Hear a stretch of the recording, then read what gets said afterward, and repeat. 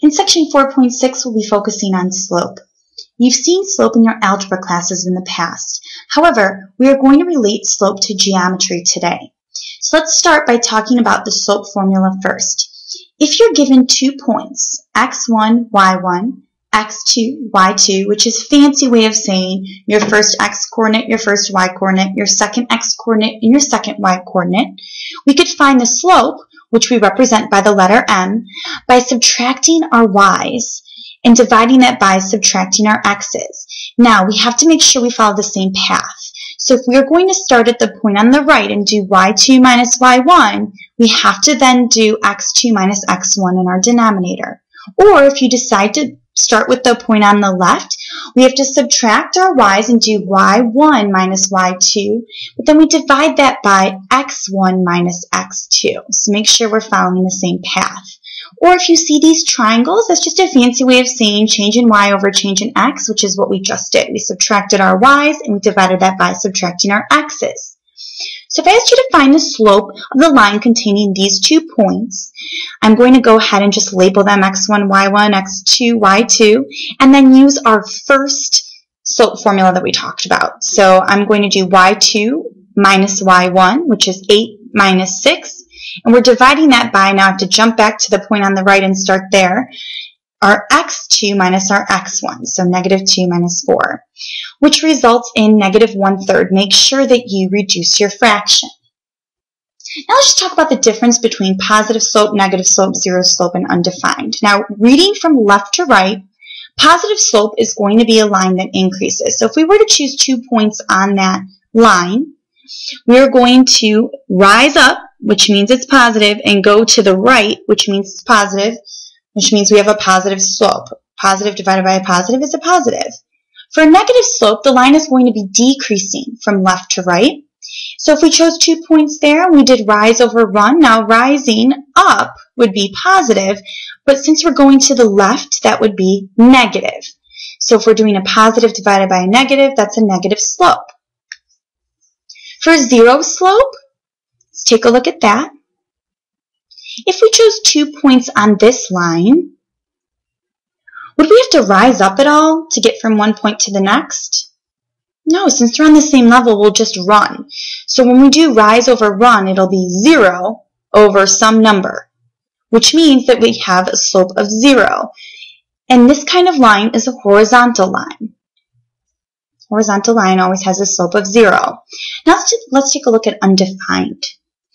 So if we were to draw this in here, if we have 2 points on that line, to get from one point to the next and do rise over run, we will rise up to get from one point to the next. So we'll rise up some number, but will we run over any? No. So we're doing a number over 0, and anytime we divide a number by 0, that's undefined. So we can call this slope undefined, or sometimes we'll see no slope, and that's a vertical line. Let's talk about the difference between parallel and perpendicular lines. Parallel lines always have the same slope, so those two lines will never intersect. While perpendicular lines are lines that have slopes that are opposite reciprocals. So they form a right angle, slopes are opposite reciprocals. For example, if the slope of one line is 3, the slope of the line that's perpendicular to it would have to be negative 1/3. We take the opposite sign and the reciprocal of the fraction, so we flip the fraction. Now these examples are extremely important. So starting off with A, we're finding the slope of HJ. We did one very similar to that in the beginning. So we just do change in Y over change in X. But now let's take a look at part B, which is a little bit more complicated. We're asked to find the slope of the altitude from H to IJ. Well, let's draw in that altitude. We know that an altitude is going to form right angles with the side to which it is drawn, based off of what we talked about before. So the altitude here would have to form right angles with this side. So it's perpendicular to IJ. We can find the slope of IJ since we're given the coordinates of the endpoints there. So if we could find the slope of IJ, and then we could take the opposite reciprocal, because the red line, that segment that's being drawn to IJ, is perpendicular to it. So if we could find the slope of IJ, we could just take the opposite reciprocal, which would be the slope of our altitude. So the slope of IJ is 1/6. We found that by doing change in y over change in x. We subtracted our y's over subtracting our x's. And then, if we want to find the slope of our altitude, since it's perpendicular to that line, we take the opposite reciprocal. So the opposite reciprocal of positive 1/6 is negative 6. Negative 6 over 1, but you can just say negative 6. Now let's take a look at part C. Now we want to find the slope of the median to ij. So now what's the difference between the median and altitude? Oh yeah, median is going to hit at the midpoint of the side to which it is drawn. It's going to divide the side to which it is drawn into two congruent segments. So when we think median, we should be thinking midpoint. So now we have to think back and use our midpoint formula. So we want to find the midpoint of ij's, since that's where our median is going to intersect with that segment.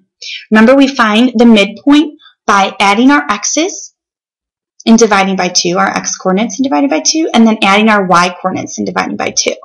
So for point I and j, we're finding the midpoint of that segment, which would then get us the point of intersection of our median with that segment. So it'll give us our midpoint. So when we go ahead and simplify that, we end up getting 5, 3. So that midpoint right there is 5, 3. And now we want to find the slope of the median, which is that blue segment. So we have 2 points now. We had point H, which was given to us, which is 4, 7, and we just found our midpoint 5, 3. So now that we have those 2 points, we could find the slope using our slope formula, which is y2 minus y1 over x2 minus x1. So we're finding the slope between those 2 points, just like we talked about in the beginning.